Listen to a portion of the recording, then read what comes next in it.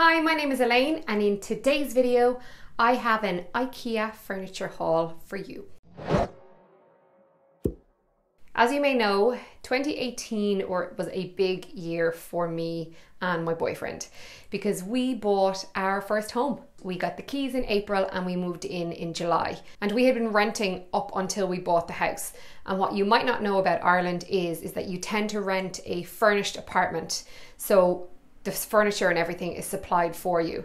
So when we moved into our house, we had no furniture. We had one small unit which we used to store books and we used to put our mail and things like that on.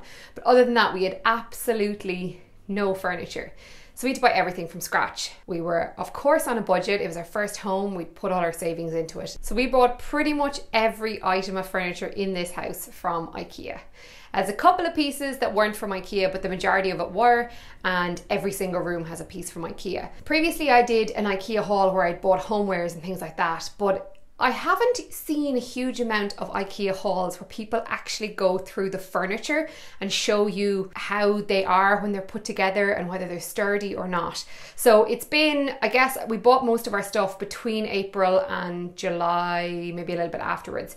So we have a lot of the pieces for at least 3 months, some 6 months. So I think at this point, I'm able to tell you whether or not the pieces are good quality and worth your money. One thing though is that I've decided I'm going to give every item a rating. So instead of just giving it one rating, I'm giving it ratings out of 3 categories, and I'm doing a very Ikea type of rating system, which is in meatballs. So the maximum that you can get is 5 meatballs, and obviously the minimum is 0 meatballs. So I'm rating them in terms of difficulty to put together, time it took to put together, and then sturdiness of the product from when we bought it to now as we use it over the past 3 months, 6 months, etc. If you're wondering what I keep looking down at, I've got all my notes on the iPad here, so that's what I'll be looking down at. And of course I will show you all of the furniture. I'll bring you around the house and I will show you all the pieces. If there's a particular piece that you want to look at, you can check all of the time codes down below, which I have them listed. And if there's any questions you have about a piece of furniture that I bought that I haven't answered in this, please let me know in the comments below and I will do my best to answer them. First off, we're going to start with the bedroom. And the big purchase that we had in our bedroom was our bed. So we bought our bed and our slatted base from Ikea, and we got our mattress elsewhere. The bed that we went for was the Malm bed, which we got it in a white color, and the base that we chose was the Lancet base. So first off, all of the important information is that we went for a standard king. So the bed itself cost €235, and that includes the slatted bed base, which if you wanted to buy separately would be €80. So if you deduct 80 from that, I don't know, something like €215, I think, maybe. So that was the price of the bed. A couple of notes about this is that the bed itself, where you put the bed base is actually adjustable. So we have quite a thick mattress. We have a foot high mattress. So we had ours on the lowest setting. But if you had a lot thinner mattress, you could put it on a higher setting to either raise the bed up, or if you like a lower mattress, you keep it at the lower setting and the mattress would be level with the bed. If you look at ours, you'll see that our mattress comes out over the bed. And again, that's purely because we had a foot thick mattress and with a topper on top of it. But even with that, the bed itself is quite low. So the bed is never too high that you can't sit on the edge of it. I found it hard to get used to because we had been sleeping in a bed that was a lot lower. But now that I kind of have the bed a lot longer, I realize it's not actually as high. I was thinking that I was sort of going up into, you know, the top bunk in a bed, but it's not like that. It's actually perfect height for me to sit on. Another note is that, okay, so this one took ages to make. It didn't help the fact that we were actually making it the night that we had moved into the house. So we were making it in order to get into the bed, but it took 2 people to make. First my mum's boyfriend and my boyfriend did all of the base, and they did all the slatted base part, and then me and my boyfriend started doing the bed part. But then I started to get really tired during this. I went off and had a shower, so he finished it. But it definitely took, I'd say the base took 2 hours, and then the frame itself took probably another 2 hours, and that was with a drill. So that's just something to keep in mind if you are getting this and you plan on sleeping in it that night. Maybe start making it early. Another thing is that there is storage underneath it. So there is space for you to put drawers in underneath it. We didn't buy the drawers, we just didn't need extra space, and I like sort of being able to see underneath the bed. Now we have our shoes and stuff stacked against it, and maybe at some point we might upgrade and we might put in a drawer on either side just to add more storage, but right now we don't need it, so we didn't go for that option. Another thing as well is that it's super sturdy, it doesn't creak, it doesn't move, it's a real solid bed. Also, in some of the reviews I was reading, people were talking about how they'd hit their shins off the bed a couple of times. This hasn't happened to us yet. I don't think. It might have happened to Ronan, but that was one thing that I was reading in reviews, and it's not an issue for us. In terms of the rating system for this bed, and I'm including the slatted base in it because, to be honest, our mattress is so high that I don't really know if the base makes a difference or not. It was the mid-range price base, so it has on the slats, if you look, I'll stick an image up here, but on the slats it has some are a grey colour which are softer, and some are thicker, so it's meant to sort of mould to, you know, where your shoulders would be and where your bum would be in the bed. Again, because our mattress is so thick, I don't know if that works or not, but it's a great base. So together, my rating system is as follows. So for difficulty of putting together, I'm going to give it a 5 out of 5 because it was one of the most challenging things we put together. For time it takes, I'm going to give it a 5 out of 5. Like, it was 4 hours, maybe even 5 hours in total. That is a large commitment in order to put a bed together. And then for sturdiness, I'm going to give it a 4 out of 5. And the only reason that I deducted a mark was because when we were building the base, one piece of the bed hit off another piece and there's a chip in it. Other than that, it's very sturdy, it's solid, and it doesn't squeak or anything, but that was just one thing that was like, and it wasn't even like something fell from a great height, it just knocked off it and it took a chip out of it. So that was frustrating. Next, I'm going to move on to our bedside tables. We were quite limited when it came to space in our bedroom for our bedside lockers. So we wanted to get the Hemnes ones, but they wouldn't fit. And when we were in Ikea, we found these ones, which are the Nordly bedside table. We got them in a white colour and each of them cost us €70. So we've got 2 of those. The main reason that we got these one was because they were so narrow. So if you are sort of short of space, we'll say, or short of width beside your bed, I would really recommend these ones. I think they're the thinnest of all. They're also quite deep, so you can get a lot of books and different things into it. And, you know, like, I have a lamp resting on mine, my charging dock for my watch, my phone, and then I still have space to, like, have a glass of water, I've got jewellery on it, I've got books and things like that. And again, there's loads of space underneath. So on my boyfriend's side, he has a box where he kind of stores stuff because otherwise he would leave books stacked up underneath. So it's a good sort of use of space if you are stuck for space. What's really cool as well is that there's this hidden plastic shelf insert. So that's great for, like, your keys or for, you know, putting coins or money.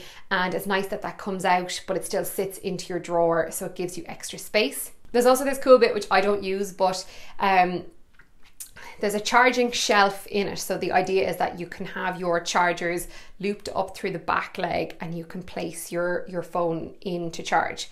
Now, I don't use this because I have a charging dock. My boyfriend does use it, and because he has the new iPhone, it has wireless charging. So in one sense it's really good, but in the other sense, when his alarm goes off every morning, it's like Fumble City, because he, first of all, he would have trouble in the morning anyway, so his alarm goes off, panics, then tries to kind of scramble, try and find where his phone is, has to open the drawers to bang it off, and sometimes doesn't actually hit off and just hit snooze, so it repeats the cycle in 10 minutes.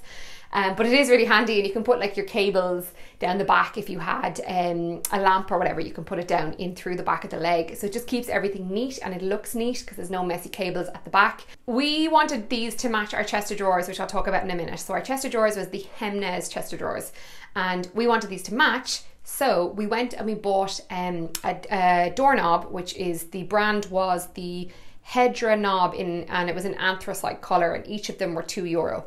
Now these are the closest that we could get to the Hemnes. I think the Hemnes themselves is a slightly different finish, but it's the exact same shape. So we bought these and we marked a centre point, and Ronan drilled through the centre point, and we attached the knob onto the doors. For 2 reasons this is good. One is that the drawer is just a little bit sticky or something, so I sometimes find it quite hard to open it, and before we had this doorknob you had to kind of pull it from underneath, but now at least I can lean over and I can pull it from the doorknob, which makes it a lot easier and a lot sturdier. That sticky drawer thing, I don't really know, mine is stickier than Ronan's, but still it's kind of, I don't know, it seems to be a feature, and it's usually when the drawer is full it gets stickier, whereas when there's nothing in the drawer, it's fine. Yeah, so we got these, attached them on, so easy to attach. I kind of wish now in hindsight that we hadn't put them completely at the center point and we put them maybe a little bit up, but they look really good and they match in with everything else that's in our bedroom. In terms of ratings for this, I'm going to give difficulty a 2. Very easy to put together. It's just a little bit finicky when you're kind of putting the drawers in and you're attaching some of the bits. In terms of time, I'm going to give it a 2 as well. That's a 2 meatballs out of 5 because, again, it didn't really take us that long. It was just like we had put a lot of furniture together and this was kind of the end of it. I can't remember how long it might have taken us, maybe an hour to put the 2 together. And then finally for sturdiness, I'm going to give it 3.5. And the main reason for that is because that sticky drawer drives me insane and I haven't seemed to find a way to fix it. But other than that, it's actually quite sturdy when it's put together, but just that sticky drawer is kind of irritating. Then finally in our main bedroom, we got the Hemnes chest of drawers. So we went for the 4 drawer option. I think this is relatively new because when we went in to buy it, I had seen it online. When we went in to buy it, we were asking one of the girls, we'd showed her a picture of it and she was like, oh, I've never seen that before. And they didn't have any out around in the Ikea store, so we sort of just went by the measurements. But it's really nice, kind of neat size because the one up from it is that little bit bigger and some are a little bit taller, but this one was a really neat, nice size. And this one was €120 and we just went for the white finish, not the white stained, just the plain white finish. When we bought this, we noticed that one of the corners of it was damaged, as if we say the top part of it had been dropped. Thankfully, it was at the very back corner, so you wouldn't notice it, but it was one thing that was a little bit frustrating when we bought it. Now, Ikea are apparently really good at returns, so had we brought it back to them, I'm sure that they would have given us a refund and given us a new one. But by the time we noticed this, we were 3/4 of the way through and we just didn't care. And even now I don't care because I put stuff up on it, and maybe if I was going to resell it or something, it would be a problem. But I don't know how resellable Ikea furniture is, and to be honest, I would rather paint it or do something different with it than get rid of it because so far it's serving us well. But that's the first time that I've ever had a problem with an Ikea piece like that where there was a massive dent or anything in it. There was also a little mark down at the side somewhere, which if I can locate it, I'll show it to you. Again, I think it was just that this particular package had been damaged before we got to it, or it had been dropped or had been hit off something. This one then is really good just in terms of size for our room, and I really love it. I don't know if you've ever seen it in the Hemnes range. There's a really cool pattern inside all of the drawers. I really love that. Now it's covered in clothes so you don't ever get to see it, but it was nice when we were putting it together. But we're really happy with this. We're just happy with the size of it and the height of it and just how well it fits into our room. Because our bedroom, we didn't put a huge amount of storage into it because we have this spare bedroom, because we have no kids, and this is just a filming room and a practical room. We didn't need to worry about putting a wardrobe into our bedroom. So it's just that chest of drawers and our 2 bedside lockers. Then in terms of the ratings, I would give it a difficulty of maybe 4. Thinking like 3.5, 4. The reason is that the drawers are just finicky to make and there's a lot of steps involved in it. But in general, it was just, it wasn't too bad. It was easy enough to follow the instructions. In terms of time, I'm going to give it a 4 as well. It just took a little bit longer than I had hoped. And after building loads of other furniture, I was sort of sick of building furniture at this point, so I'll give it a 4. And then for sturdiness, I'm going to give it a 4, and the reason being is just that the nicks and the marks that we had when it was dropped. So I suppose it's something to be mindful of, that if you're building your Ikea furniture, that you don't drop anything because it will get damaged like ours did. But again, it wasn't our fault. We'd bought it before and I'm sure Ikea would have replaced it. Next, we are moving on to the spare bedroom, which is the room that I'm in right now. And we have, we've got 2 pieces in here. So the first was the Flekke daybed. So we went for the Flekke daybed that had 2 drawers, and then we got the mattresses to go with it. So we got it in the colour white, and we went for the Malm medium firm mattress. The Malm I think is like a mid-range, not the cheapest, it's not the most expensive, and then I think it comes in firm and medium firm, so we lay down on them all and went for the medium firm because it was closest to what our bed would be like. It's a memory foam, kind of core memory foam, and it has a cover over the mattresses. Then when it's closed, they're stacked on top of each other, and then when you open out the bed, the mattresses are side by side. The price of this one, including the 2 mattresses, was €470. So it is quite an investment, considering that our own bed was €235. But I suppose then we paid €400 for a mattress, so 635. So okay, yeah. So it's fairly standard. But I think when you think of a day bed, you go, oh, it's a spare bed, so it's going to be cheaper. But it's not, because it's still as good and as sturdy as a regular bed would be. The first thing to note about this was it took so long to build. So in the summertime, I went to Michael Bublé to see Michael Bublé with my mom, and Ronan was tasked with building her day bed so that she could stay there that night. And it took him the entire day. One thing to note is that he didn't have a drill, so he was doing it all by hand with like the Allen keys and stuff. But yeah, it took him the entire day, and he actually made a really, really naff dad joke about it afterwards. So why does IKEA call it a day bed? Because it takes all day to make it. Yeah. What's good about this though is that it has storage underneath. So I have my towels in one side and towels and sheets and stuff, and then we've got all our winter clothes in the opposite side.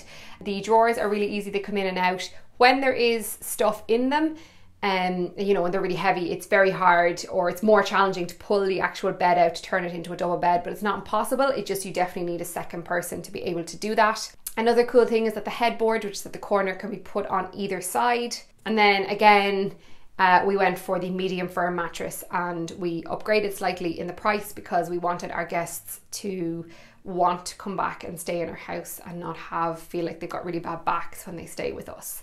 And then my ratings for this one.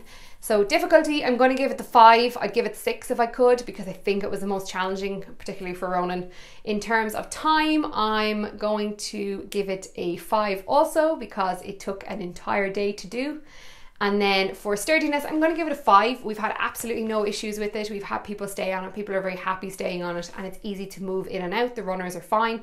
Like I said, just when there's extra stuff in it, it can just be a little bit harder to pull out, but it works perfectly. So that one is all 5s. Then the second thing that we have in our spare bedroom, and the final thing we have in our spare bedroom from IKEA, is the Hemnes 5 drawers. So this one is a tall unit, and I use it for all of my makeup and beauty stuff, and it is just an absolute dream of a unit. We couldn't get it in the plain white, so it is white stained, but I actually think it looks really nice in our spare bedroom, because our entire spare bedroom is white and everything in it is white. It's also a really good height. I have this really cool mirror that my mom got me for Christmas sitting on top of it, and she bought it in a shop from a shop in Waterford in the southeast of the country, which is called Finders Keepers, and it's actually the perfect height, because when I have it, like the mirror or the window is behind it, so when the mirror is at the corner, the light from the window comes in, and it's a really good place to do your makeup. One thing about this is that you're meant to anchor it to the wall. We haven't actually done that yet, but they also say to make sure that you put the heaviest stuff at the bottom of it. So that's what I did in order to kind of keep it sturdy. But we are planning on anchoring it to the wall, because friends of ours have kids or are going to have kids, and we just want to make sure that they're safe, and that, you know, the kids don't try and climb up it and falls and, I don't know, injures one of them. One thing as well about the finish, the white stain seems to be kind of more sturdy than the lacquered white finish. So maybe again, if we were buying stuff, we might have gone for that instead. And then I had one issue with it though. There's meant to be 2 screws that go up into the top part of it, and just one of them wouldn't screw in no matter what I did. I think it was misaligned, but it hasn't, you know, with IKEA things, if you've ever built any of their IKEA furniture, you know that, you know, there's like 47 different ways to screw in the one piece together. So it hasn't done anything to kind of ruin the structural integrity of it or anything like that. So in terms of my ratings, I'm going to give it a difficulty of about 3.5, I think. Maybe 4. It's the drawers again. Actually, yeah, I think I'll give it a 4, because it's similar to the other Hemnes. Even though it's a narrower, taller unit, it's actually making each drawer is kind of a pain. So I'll give that a 4. In terms of time, I'm going to give it a 4 as well. I did it in 2 installments, but that's because I started to get really sick. I got a really bad cold in the middle of doing one of the installments. And then in terms of sturdiness, I'm going to give it a 4. And my reason for that is that although actually no, I'll give it a 5 because it's perfect. It hasn't, like, there's no damage or anything to it, and it's working perfectly, so I'll give it a 5. Next up then, it's our bathroom, and we have just one piece in our bathroom, which is our bathroom cabinet. This is unpronounceable to me, Lilangen, possibly. So this was really cheap. It was €30, and I think it was cheaper if you had an Ikea family card at the time, but I can't remember. And we just got this in a white color. In terms of the difficulty of putting it together, I'm going to give it like, I don't know. I'm going to give it a 3.5 because the unit itself is easy to put together, but we had our builder mounted to the wall. And I do think that if we had to mount it to the wall, it would have been more challenging. In terms of time it took, I'm going to give it a 2. It took some time, but not much. And then in terms of sturdiness, I'm going to give it a 5. It's perfect. I have no faults with it. And there's like these little rubber stoppers, so it closes quite gently. But yeah, perfect. Next, I'm going on to the sitting room. Now, we had planned to get an IKEA sofa, but we didn't in the end. Where we bought our sofa was a place called Feather and Burl, which is in Dublin. It's in Ballymount, and the brand of sofa is called Opti Sofa, which I think is a Polish brand, and they import the furniture in. So that's not an IKEA piece. The only thing that's an IKEA piece in our sitting room is the Lack, what's it called? The Lack TV bench. So this is a really small unit. It was the best thing that we could have to fit, and we actually used to have this in our previous apartment. Our landlord had it there, so perfect, absolutely no faults with it. It's really simple. It's just plain white. There's a shelf so you can kind of stack stuff on it. There's nothing fancy about it. In terms of difficulty putting together, I'm going to give it a 1 just because I have to give it something. In terms of time, I'm going to give it a 1. You just screw the legs on, that's it. And then in terms of sturdiness, I'm going to give it a 5 because we had it in our previous apartment, which had been there for 3 years, and there was no issues with it. And ours is perfect. It holds our brand new TV. And yeah, there's no issues. It's sturdy, solid, perfect, and I would highly recommend that one. Then finally, I'm going to go on to our kitchen and our conservatory. So we've got 4 pieces from IKEA in this room. So I'm going to start with our kitchen table, which is the Lurhamn. There's like an M and an N really close together. Lurhamn. If anyone can pronounce it, please let me know phonetically in the comments. And the colour of this one was, there's a wooden top and there's white legs. So the white legs were a white stain, which is similar to our Hemnes chest of drawers in our spare bedroom. And then the top was a light antique stain. And it was an actual piece of wood. It's not laminate, it's a big hunk of wood. So we found our table quite hard to decide on which one we wanted. We really wanted an extendable table, one that would sit 4 or sit 2 maybe and then extend out. But we just didn't like how those tables looked, and they didn't really go with the vibe that we wanted. We would have loved if we could have got an extendable table that looked like this one, so that had the wooden top and the white legs, but they just don't do one of that type. So we decided instead that we would get one that would comfortably seat 4 people, that maybe you could squeeze 5 onto or even 6 onto. This particular table was so easy to build. It's really sturdy. Because it's a table that's been used a lot, like you would kick off it or you'd knock chairs and stuff off it, and so far none of it is scuffed. I think part of that is because the legs are that white stain rather than that white lacquered finish. And the top of it's perfect. You can wipe it down with like a conventional cleaner. And yeah, it just is really holding up well, and we've had that since probably August maybe, so that's a good couple of months. It's January now, so sort of 4 or 5 months maybe. In terms of the ratings, the difficulty of building this, I'm just going to give it a 1. It was so easy. The time, I'm also going to give it a 1 because again, it didn't take us too long. We were building a couple of things that night and this was one of the easiest. And then in terms of sturdiness, I'm going to give it a 5 because I can't fault it. It's solid, it doesn't rock or shake or anything like that.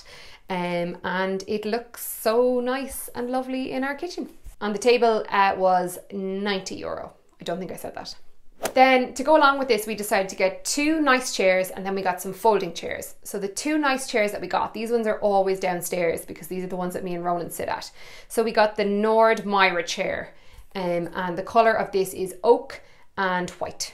So these chairs, they were €35 each, and again, these were so easy to put together. One cool feature about them is that they're stackable, and I just like how they look in our kitchen. We originally wanted chairs like these sort of plasticky, Swedishy kind of chairs, but When we sat in the ones that IKEA had, we just weren't as in love with them. And then Ronan saw these, and with the curved back, they're really comfortable to sit in. The base is a nice shape. One thing I'd say though is, you know, we got them to match our table. I think because the oak is sort of a fake laminate type oak, it just doesn't look the same as the table. And that was one thing that really bothered me when we got them first, but I think I'm the only person it bothers. It doesn't bother Ronan, and everyone who comes into our house compliments the chairs and thinks they look really nice. We could have got extra chairs, but then they would be stacking and they would be still in our way. So instead we decided to get 2 of these chairs, and then we've got loads of folding white chairs, which I'll talk about in a second. These ones, for the rating of the difficulty rating, I'm just going to give it a 1. The time it takes, a 1, and the sturdiness, I'm definitely going to give it a 5. These are really good, solid chairs, and they're really comfortable. Then, as I said, we got folding chairs, so we keep them upstairs when we're not using them, and these were €15. They were the Terja folding chair, and they were in the colour white. One thing to note about these is when you do go to buy them, they're just all in a box and they're in plastic. And the first time we went to buy them, every chair we pulled out seemed to be a bit scuffed and damaged. So we just didn't buy them that time. And the next time we went back, they were all perfect. I don't know whether it was just a bad batch, or maybe that they were, you know, it wasn't a full box, so maybe people had kind of rejected those chairs and the good ones were all gone or something. But it is something to note, so just check your chair fully before you take it home. In terms of difficulty for putting these together, I have to give it a 0 rating, because it doesn't take long. You just open them up, they're done. The time, I'm gonna give it a 0. And in terms of sturdiness, I'm gonna give them about a 3.5, because they're a little bit rickety, tiny bit rickety. And then if you put a cushion on them to make them even more comfortable or more sturdy, the cushion is too high and the heights for your back, and so it doesn't work. But they're a little bit rickety, and then they do get scuffed and damaged quite easily. And then the final thing that we bought in IKEA was the Poang armchair. So they've got loads and loads of these, and you can get them in different colors and different patterns, and you know, different cushions and stuff like that. So I think they were doing a deal when we were there, possibly, I can't remember, but we got ours in the birch veneer color, so it's nice and pale, so it goes with the rest of some of the little bits that are around our house. And then we went for the Hilliard beige. So ours are a beige colour cushion, and basically you get the cushion separately, and you pick up the chair separately, I think, and they come separately, and then you put them together. And these chairs were each €125, which is a tiny bit pricey, but then actually it's not, because they're so comfortable.